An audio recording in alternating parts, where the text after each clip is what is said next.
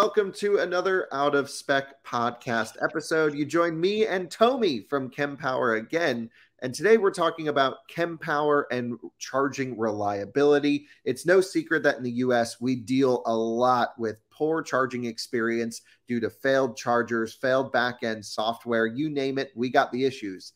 And with Kempower now breaking into the US market with a factory going into North Carolina, with their units already installed in the North American landscape. We talked about that on the previous episode. I want to hear about what Kempower is doing to make chargers reliable and have a proven track record in some of the harshest climates on the planet. So Tomi, thanks for joining again. Thank you, Kyle. This is again a pleasure. Yeah, thank you. So tell us a little bit about, Kempower's past and maybe the design philosophy to make reliability a part of the chargers from day one. What did you guys do? What did you plan for? Because you're in primarily the Nordic markets right now are huge amounts of Kempower units. And that's like not an easy market to operate in and maintain high reliability. So what's going on here, sir? Yeah, I think it comes from the heritage as well. It's our background of being born in a family company making welding equipment with open design, which are working in very harsh environment with metal dust and everything, and they are like a pressure washable electronics and a lot to use it outdoor use. I think it's a lot of the charger manufacturers are coming like from the clean indoor environment into the harsh outside world. So one of the, or let's say a lot of the design principles are heritage based as well, that you know how to build electronics for harsh environment. Not to mention, of course, Finnish weather. Maybe you can see the snow outside, but this is not a warm and friendly country. But we are now also all around the world, like having chargers in Australia or anywhere in the warm. So it's, of course, something that you need to have a solution that fits everywhere. And challenges are different. The heat is another thing, and then the cold and moisture is another thing. But you need to know how to handle. And on the design point of view, we also made everything modular. Everybody talks about modular design, but it's also, we made it so that it's easy to change, that if something would fail, it's easy to change afterwards and share the power and make sure that the whole system doesn't fail you. So this is, the disparate situation, we arrive with an empty battery somewhere and nothing works. So it's also key that you have a way to choose there. And if there would be a failure, there would be a little bit more time, but the system would still work. That's the idea. Right. And, so essentially what you're saying is if something were to fail in the charging cabinet itself, and I'll back up here in a little bit, but let's say, the way Kempower works is you have a charging cabinet with a whole bunch of satellite dispensers around, and they're all modular and interlinked. So if one car is only pulling 100 kilowatts, you can send more power to others. But if they're pulling, 250, you might bring everyone down a bit. It's a really cool way to maximize the grid level connection at the site. But you're saying if a small component of the charger itself fails, so that could be a module, the whole unit isn't brought offline. Yeah, exactly. This is kind of the idea of having redundancy in the work, that you have enough capacity to at least feed the power, so-called limp mode. But it's of course not a situation where you want to be, and that's why we're also looking at it from the remote monitoring, remote diagnostics, being connected all the time. And I think we have a great team who is working with let's say cloud backend of our own for the system, for exactly the way or to know what's happening. And in this interesting time that you have more and more EV models coming to the market, not everything is perfect also from the car side. They might not match the standards. And it's easy way to fix, and it's having the charging control in own hands. Yeah, I think we see that as a core competence, that you have to own the tech and understand, and we have made also the software that talks with the car. So adjusting that, if you start getting problems in the field with a certain car models, for example, the new car models or a software update on the car, you cannot, let's say, deal with that situation unless you have a system that actually analyzes the charging. And I don't know if Today, I don't know anybody else who also can, let's say, recognize the car types from the charging curves. So we are building the database. Even with the new cars, the system starts to grouping the cars. Even the group doesn't have a name yet, but it will be named as soon as we find out what car it is. But it starts grouping the cars, and you know that this group has something of an issue, that these cars are failing. And we have been even talking directly to the car manufacturers then if there is, to find out if they can do something or we have to adjust the software. And this was, I think, a key also when we started working with bigger vehicles. When you go to truck industry, you go to mining vehicles or new manufacturers coming into play, there might be actually issues that you are helping the manufacturer solve it because you have enough information. The database of charging curve is all the time accumulating in our backend. So we get the global data of cars charging and also learn from that.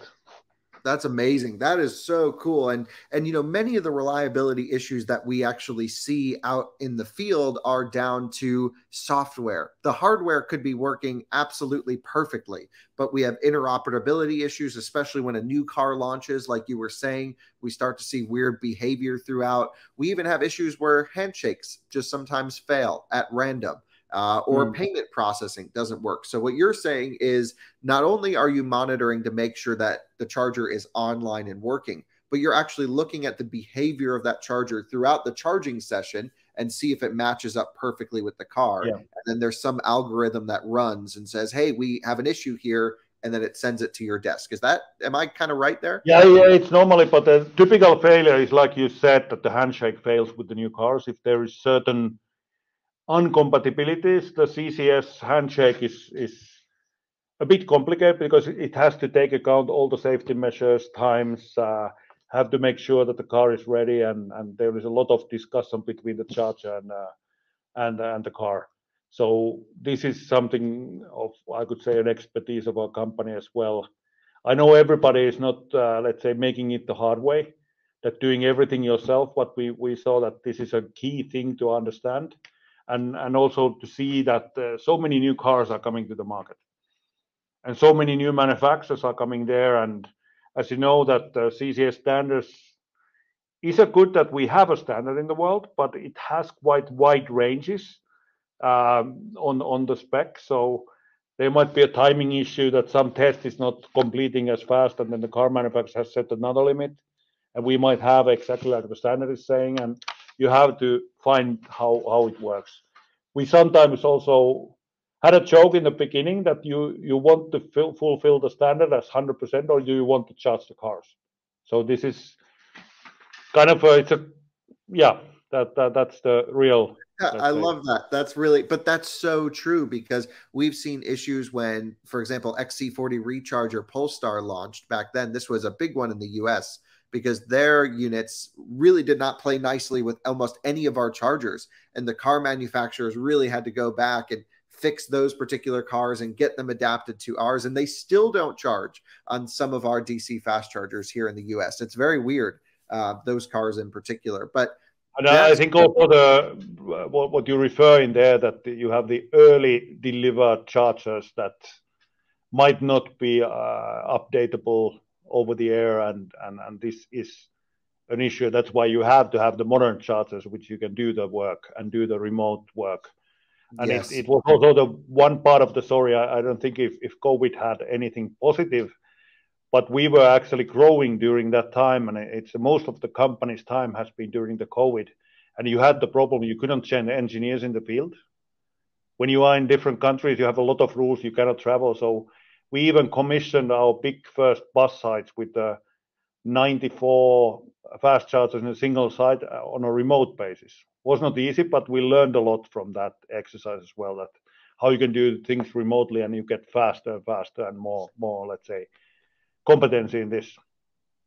So how would that work between the conversation between the charge point operator and you?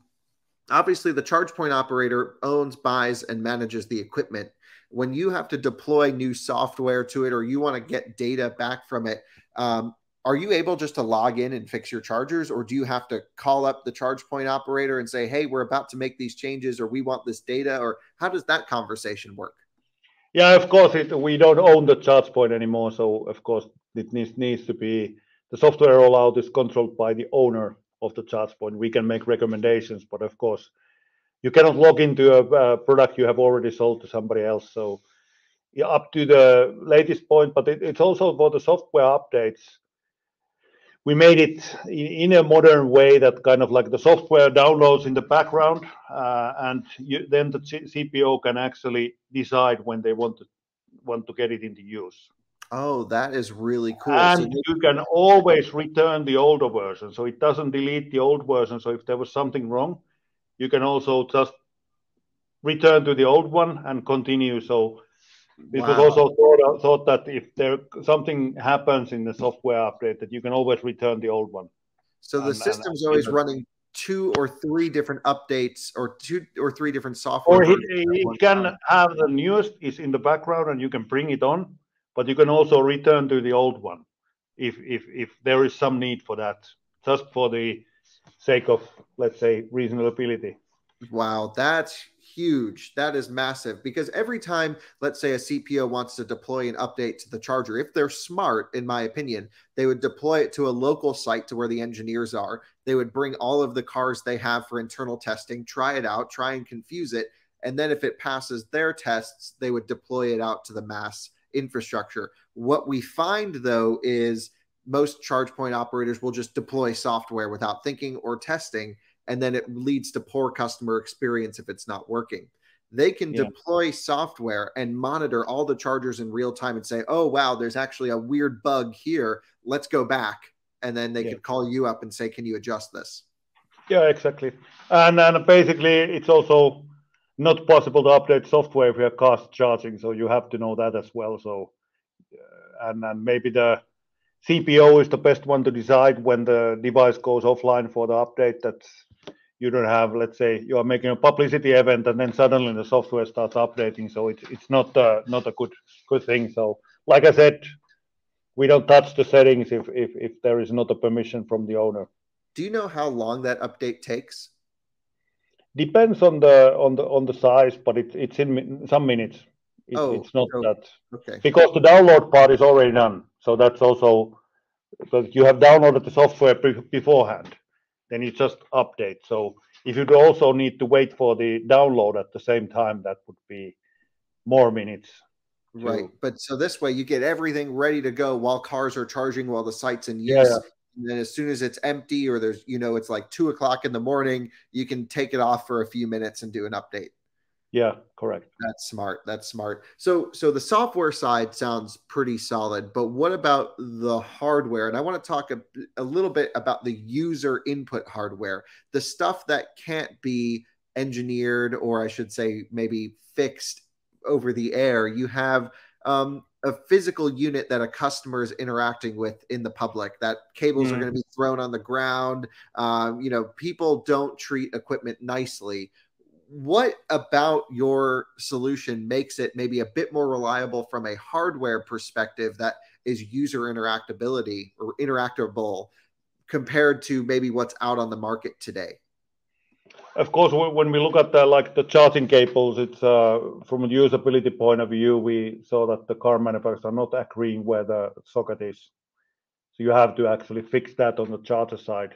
So having the spring-loaded connection there, that we also take part of the weight away from the users, because they might get, when the power goes up, the charging cables get heavy, and you have to support the user. And especially if you have, like we have a 6 meters. Again, I don't know what that's in feet, because that doesn't really ring a bell for me. But having a long distance that you can reach every corner of the car is really important.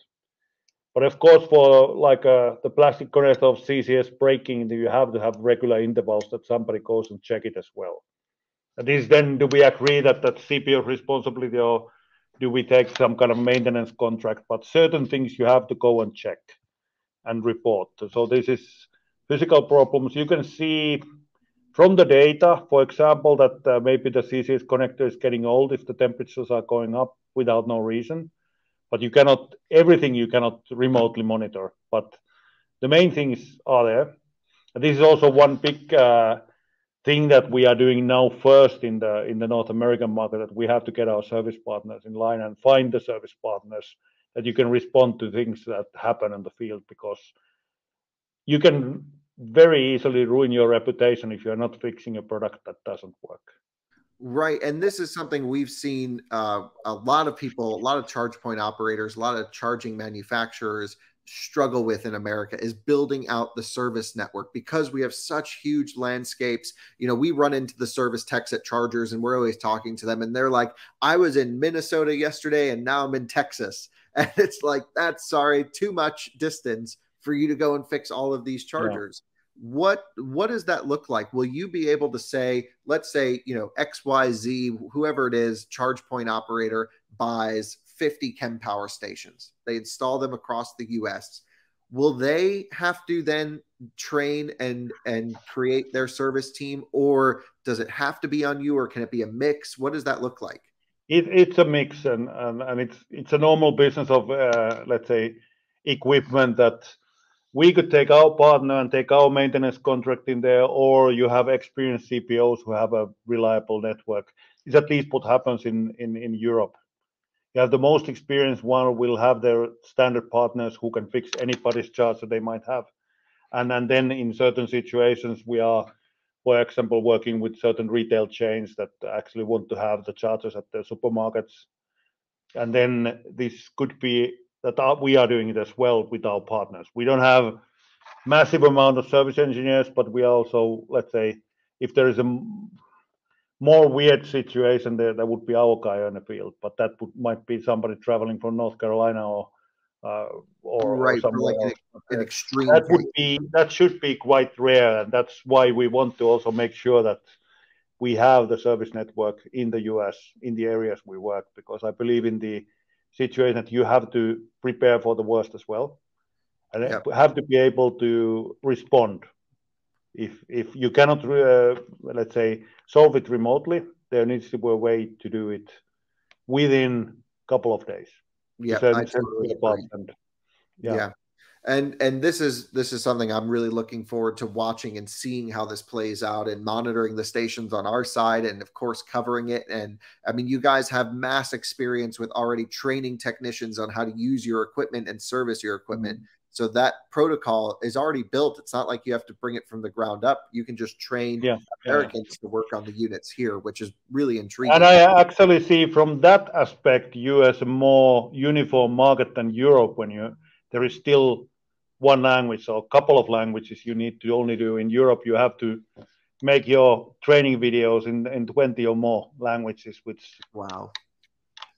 In Scandinavia, in the Nordics, everybody can handle English, but when you go to France, you go to Germany, Italy, the people get everything in their own language, and then that gets more complicated.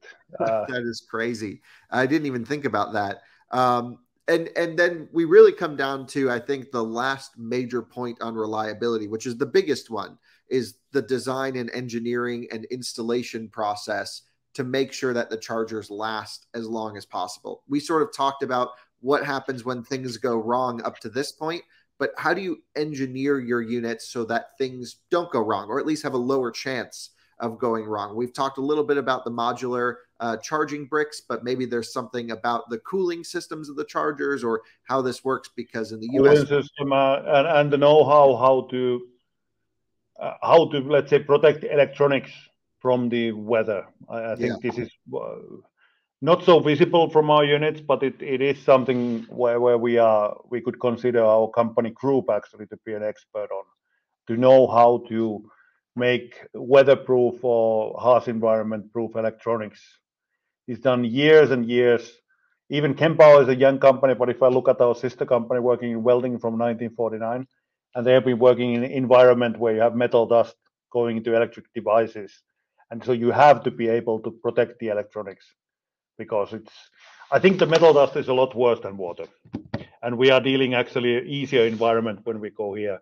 So, and there's also other, not just the protecting the electronics, is how you build the power systems that you don't allow the water to go in. We would actually be more inclined to do even more open designs on the products which standards don't allow, because you trust on the capability of protecting the parts uh, from the influence of ambience or atmosphere. Right. Yeah. I mean, we've seen issues with moisture freezing inside of cabinets. So having this moisture control and all of these things are really important. But even down to the Or satellite. actually, the design principle in there is that you have to make the product so if the water goes in, it also goes out. So Mm, it doesn't stay in the wrong places. So this is actually where the freezing happens. That if your design is so that it's not designed to actually let the water out and lead it out if it happens. So that's part of the idea there. That I don't actually. I'm not so worried about water getting in, but I'm very worried if the water doesn't come out because that ah, will start creating problems. wow. Interesting. That makes a lot of sense.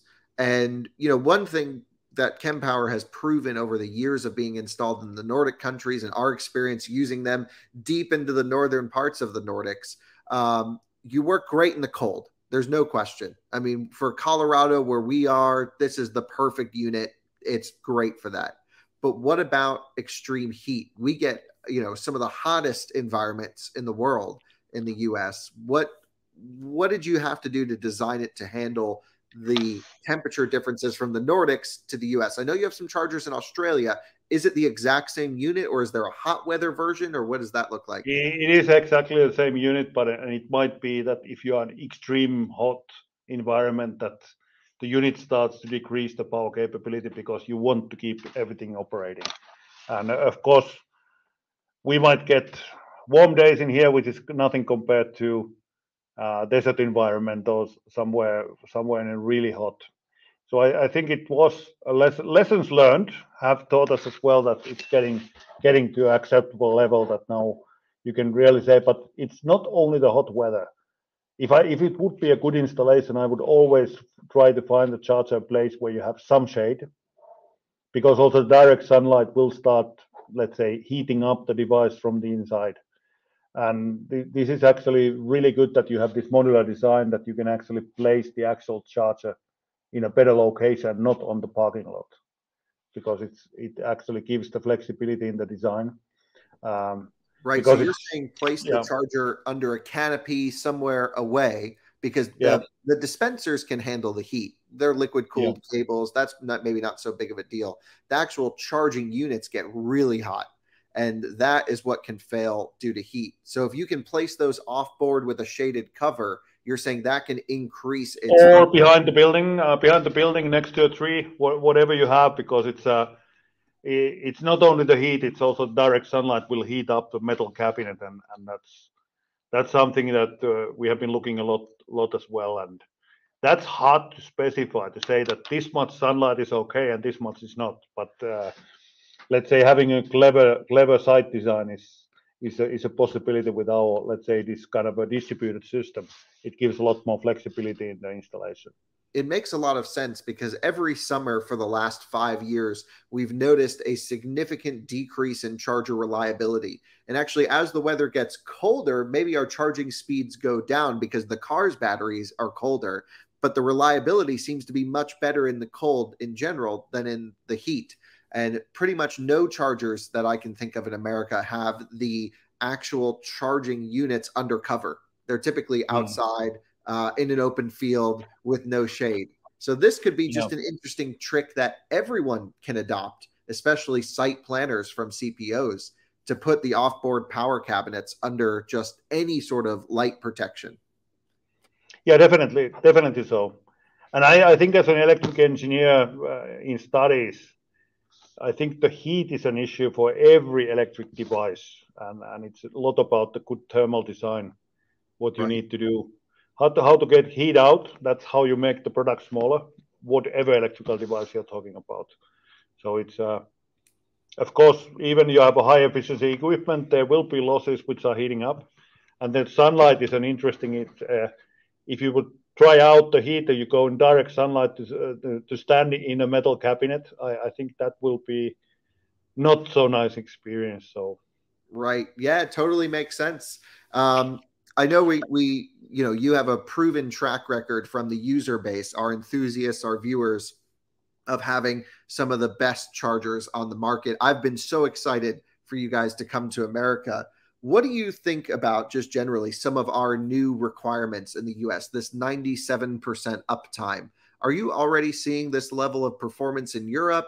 Do you even know how they're quantifying this uptime? What's your This would have been my question as well. How do you quantify the uptime? But yeah, I think it's we do have similar numbers, and it's even higher if you go in public transportation.